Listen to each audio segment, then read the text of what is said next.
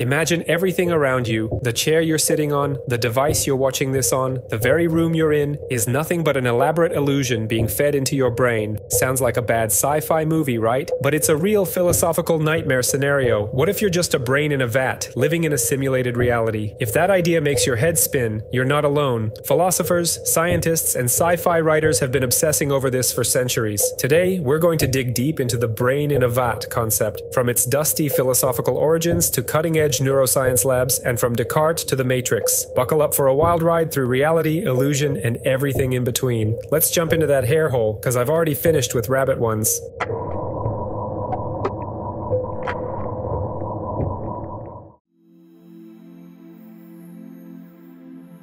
Let's say we have our brain on life support in a vat. How do we make it think it's still living a normal life? We need to feed it information, stimuli, and read its outputs, its responses. Essentially, we need an interface, a bridge between biology and electronics, between mind and machine. Welcome to the world of brain-computer interfaces, BCI. This field is already very real and advancing every year. We're not yet uploading minds to the Matrix, but we're making remarkable progress in connecting brains with computers. One area BCIs have shined is in restoring function to people who are paralyzed or otherwise unable to communicate. For instance, a device called BrainGate, developed in the 2000s, has allowed paralyzed patients to control a computer cursor or robotic arm just by thinking.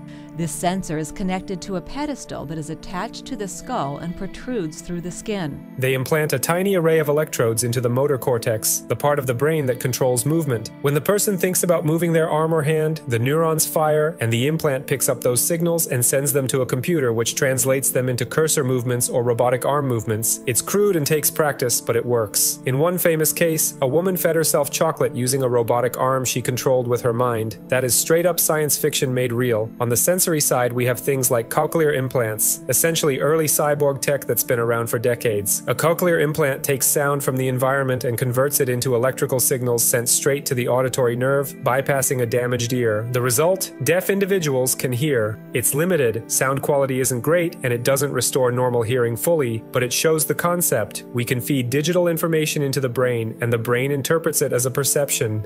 I was thinking about running to the store. What time will you be home? In about an hour. Do not make me laugh.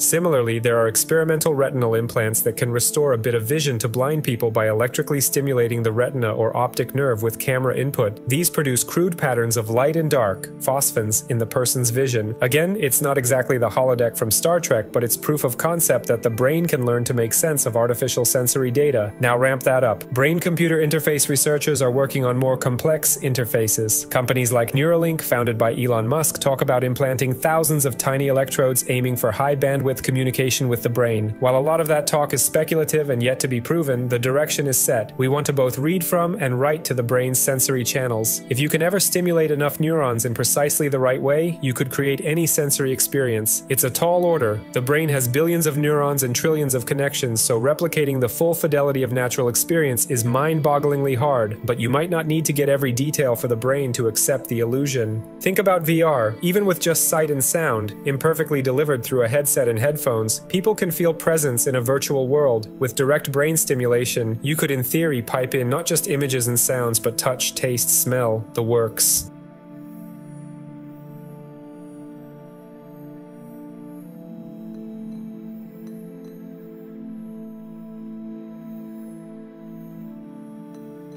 We're not there yet, but experiments have given tantalizing hints. For example, neurosurgeons during certain brain surgeries, for epilepsy say, sometimes stimulate parts of a patient's brain while the patient is awake. The brain itself has no pain receptors. Patients have reported vivid experiences from these stimulations, seeing flashes of light, hearing imaginary sounds, feeling like they're falling, even recalling memories or emotions suddenly. The famous neuroscientist Wilder Penfield in the mid-20th century elicited all sorts of responses by zapping different cortical areas. In some cases, patients hallucinated complex scenes or sensations out of thin air. Penfield's work essentially showed that you can trigger the brain's own movies or sensations with a bit of electrical prodding. This is a primitive form of writing to the the brain. It's not subtle or controlled enough to simulate reality, but it validates the basic premise. The brain will perceive things that aren't really there if you feed the right signals. On the flip side, we have research where brain activity is read and interpreted. We already mentioned BrainGate for motor output. Taking it further, scientists have used brain scans and machine learning to reconstruct images or videos a person is seeing or even imagining, with spooky, albeit blurry accuracy. And in a simpler form, something like an EEG can tell if you're asleep, dreaming, alert, etc., just by reading your brain waves. So reading from the brain is doable to an extent, and writing to it is doable in simple ways. All this is to say, connecting a living brain to a computer to provide it an interface to the world is not science fiction anymore. It's a science project in progress. Now, a full brain-in-vat setup where the brain thinks it has a body and is moving around in a rich world would require an incredibly advanced interface far beyond what we have. But the trajectory is there. We're essentially working on components of that right now under the labels of VR, neuroprosthetics, BCIs, etc. In fact, some experiments have basically put brains in robots. Cue the Pinky and the Brain theme. At the University of Reading in 2008, scientists grew a network of about 300,000 rat neurons in a dish, effectively a simple brain on a microelectrode array, and connected it to a small robot. They dubbed this robot Gordon. The neurons received signals from the robot's sensors like sonar for distance, and in turn their firing drove the wheels of the robot. Incredibly, this blob of brain cells in a vat of nutrients learned to make the robot move around and avoid obstacles. The neurons and machine formed a feedback loop. The robot provided sensory info, the neurons processed it and output an action, the robot responded, and so on. It's a primitive example of an embodied artificial brain, and it's literally a brain in a vat controlling a body, albeit a tiny rudimentary brain and a tiny wheeled robot body. Researchers observed that over time the neuron cluster adapted. It appeared to learn from its environment, adjusting the robot's behavior. Think about what that means. Those neurons had no body of their own, no eyes or ears, just electrode interfaces, yet they acted as a brain for a robot, as if the robot was its body. This hints that brains, or brain tissue, can potentially function and learn when given artificial inputs and outputs, not just the biological ones they evolved with. Another jaw-dropping case, in 2022, scientists managed to teach a collection of human and mouse neurons in a dish to play the video game Pong. Yes, you heard that right. Brain cells in a Petri dish playing Pong. How? Similar principle, they grew about 800,000 neurons on an array of electrodes and connected the setup to a computer running a simple Pong game. The neurons got feedback signals representing the game world, like whether the paddle missed the ball or not, and over time they actually learned to control the virtual paddle to hit the ball. They weren't told the rules. Through feedback, the neuronal network self-organized to perform the task. After a while, the dish-born mini-brain was playing Pong, not at championship level but definitely above chance. This system, nicknamed Dish Brain, gave researchers insight into how neurons learn and also served as a very, very rudimentary example of a thinking, acting entity that's a mix of biology and simulation. The neurons were essentially embodied in the Pong game. That was their world. This experiment is like a tiny microcosm of the brain in a vat concept. The neurons experienced the Pong world through electrical signals and responded to it, presumably with no awareness that their reality was just a two-dimensional game. These examples show the technical and theoretical pieces coming together. We can keep a brain alive outside a body, we can feed information into brains and get information out. We can even let a brain or neural network interact with a virtual or robotic environment. It's not hard to imagine that as technology progresses, we could do this on the scale of a human brain. If one day you could scan or transpose someone's entire brain signals to a machine and back, you might effectively upload them to a virtual world or grant a disembodied brain a virtual body. Scientists and futurists call this whole brain emulation or mind uploading. It remains speculative, but groups are working on the pieces. The Blue Brain Project and other neuroscientific efforts are trying to simulate brain circuitry. Basically, what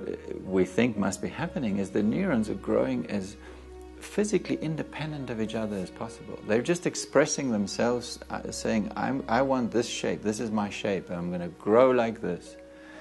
And then when they've all grown together, they just take what they get when they bump into each other.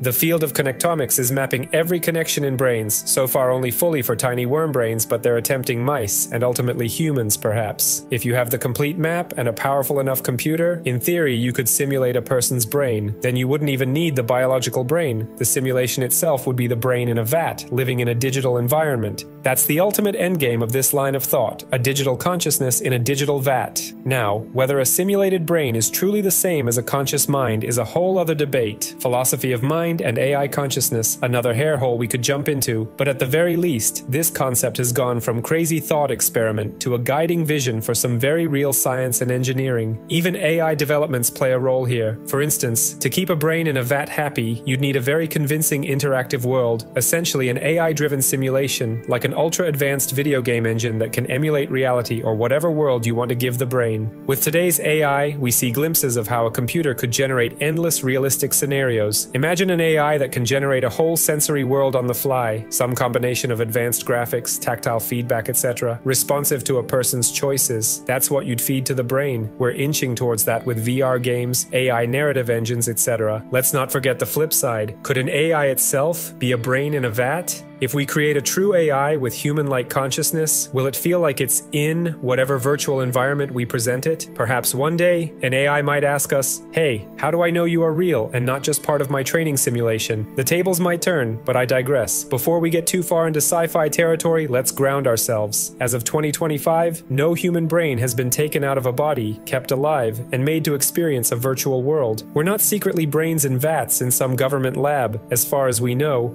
The closest things in real life are those medical experiments and brain-controlled robotics we mentioned, as well as the immersive, but still external, tech like VR headsets that trick our senses in more limited ways. However, we are all essentially brains in something. Each of us is a brain in a skull, in a dark, silent chamber, interpreting electrochemical signals. Your brain has never directly seen the world. It sits in darkness and infers the world from the signals it gets. In a way, we're already invatted, just with our skull and body as the vat and nature as the one feeding the signals. That's an idea that both neuroscientists and philosophers like to point out. Reality for us is always a reconstruction in the brain. The question is just whether the signals come from the external world or from some artificial source.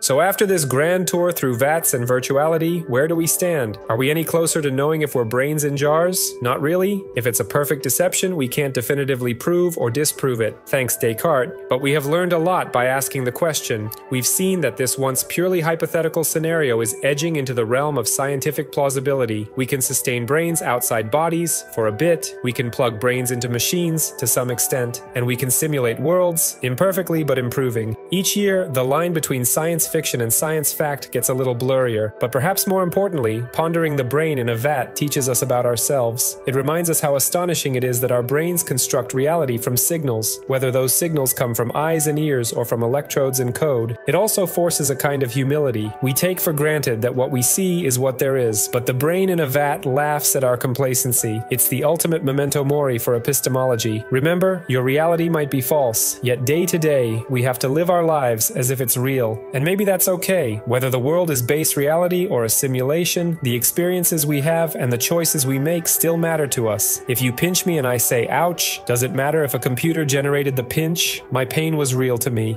Now that is post-irony. As one philosopher, Chalmers, suggested, being in a simulation doesn't negate the reality of our lived experiences. It just changes what we believe about the underlying nature of the world. In a post-ironic twist, we can even find some comfort in the brain in a vat idea. It highlights how crucial our connections are, to our body, to others, to the environment. A brain alone in a jar is a sad thing. It's our interactions that make life meaningful, real or simulated. It also showcases human ingenuity and hubris. We are literally trying to play the role of that mad scientist, but hopefully for benevolent reasons, to cure disease, to extend life, to understand the mind. There's a chance that in the future, a human being could survive a terrible accident by living on as a brain in a support system, or that will create virtual heavens where minds can live free of physical pain. These possibilities raise huge ethical questions. Would that life be the same? Would it be right to do that? Who gets to decide the settings of someone's simulated paradise or nightmare? For now, we mostly encounter the brain in a jar as a metaphor or a thriller plot, but it's closer than ever to something tangible. As you finish this video, you can take solace in the likely reality that your brain is in your head, not a lab vat. The walls around you are probably not fake, knock on wood or knock on simulated wood. Even if we can't be 100% sure philosophically, it's the best bet we have, and it's a useful bet because it lets us function. But keep a sliver of that doubt alive, not to be paranoid, but to stay curious. The moment we think we have it all figured out, along comes a new twist, or an evil demon, or a sneaky scientist to shatter our assumptions. In the end, Brain in a Vat is more than a thought experiment. It's a story we tell ourselves about the ultimate uncertainty of knowledge and the wild potential of human and alien or AI technology. It's a modern myth that dances on the edge of science and philosophy, and like all good myths, it leaves us with a changed perspective. Next time you're daydreaming, or plugged into VR, or even just waking up from sleep, and you feel that slight disorientation, that tiny question, what is all this really? You'll be tapping into the same intrigue that spawned the brain in a vat. So, are you a brain in a vat? Probably not, but you'll never absolutely know. Sleep tight tonight with that thought, and if you happen to see a mad scientist sneaking around with a jar, maybe don't volunteer for any mind-blowing experiments.